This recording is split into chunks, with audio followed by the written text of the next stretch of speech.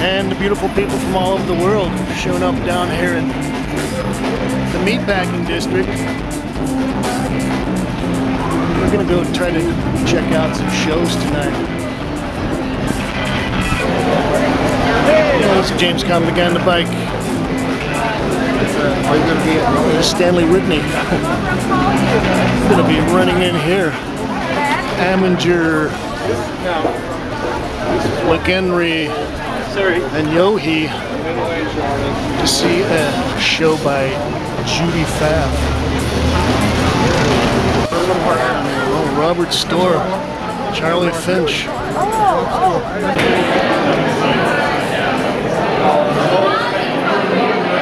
Well, the title of this show is 5 Decades.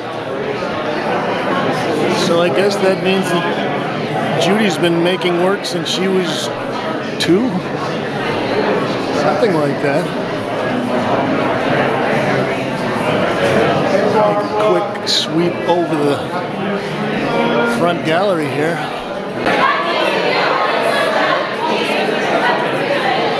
This piece is from 1990.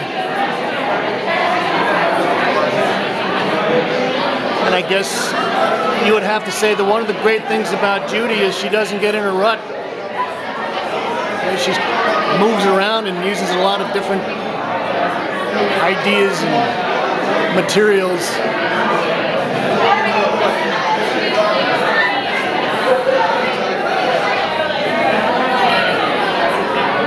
I would have to guess that this has got to be one of the more recent pieces as well. And I did look at the price list, and some of the larger pieces are up to 150 grand.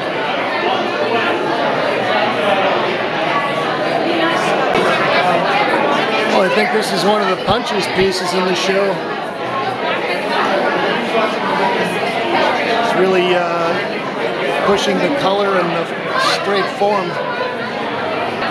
This is beautiful. It's almost like she's taken a Mondrian and cut it up with a jigsaw and peeled it back and twisted it and tied it in knots.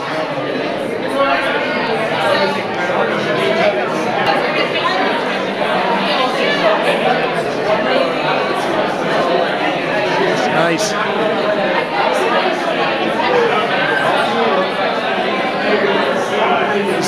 Irving Sandler.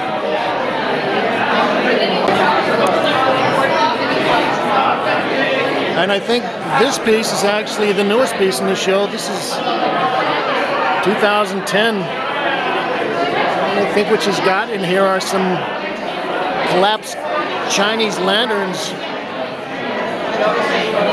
and some paper mesh.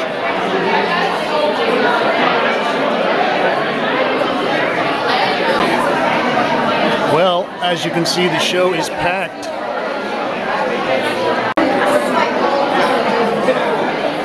It's got some nice collages here. And the shaped frames are nice.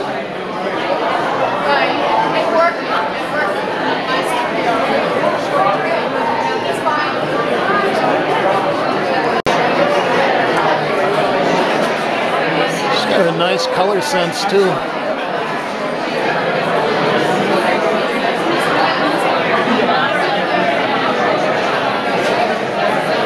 She's got lists of different types of skeletons, mushrooms.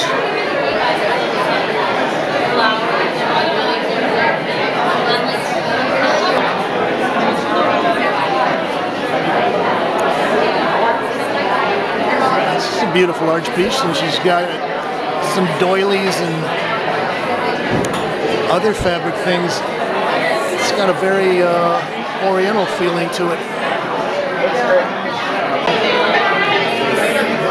Well, this is the back room,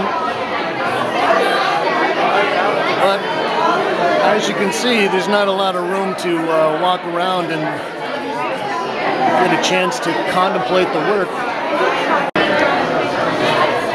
And the other problem is that they didn't have a list that has the titles and medium and stuff, so we're just gonna fly by the seat of our pants on this.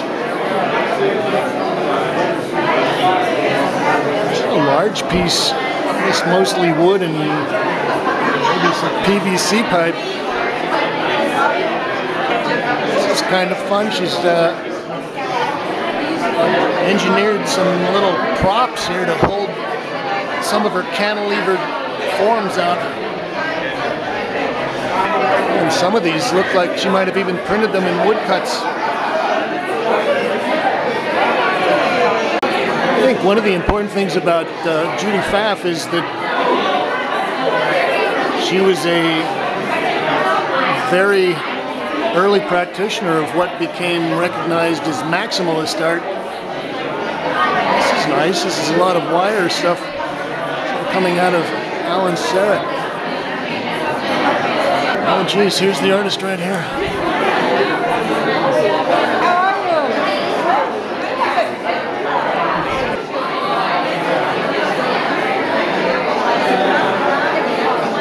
I think at the time, so we're talking maybe the late 70s, early 80s, Judy was kind of responding along with the pattern decorative people against the austerity of minimal art, and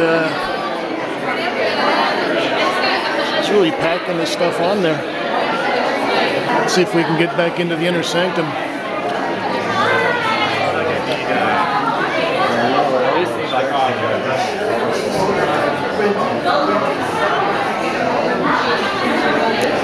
This is a great collage piece. It's in fluorescent paper and disco tape, metal flaked and moirade reflective tapes.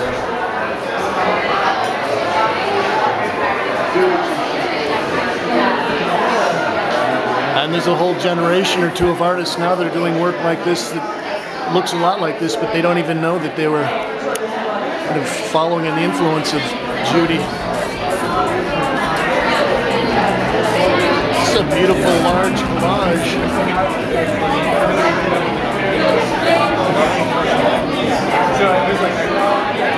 And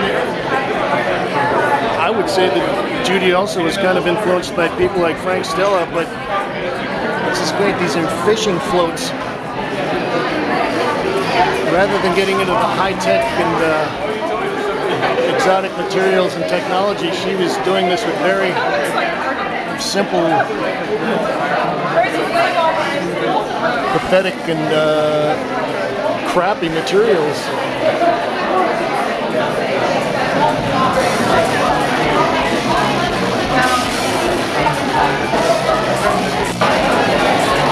So this is a quick run-through of Judy Pfaff, 5 decades here at Ameringer McEnery and Yohe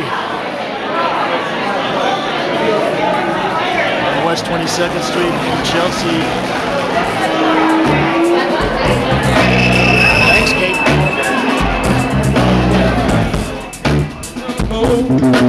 Decorate his car.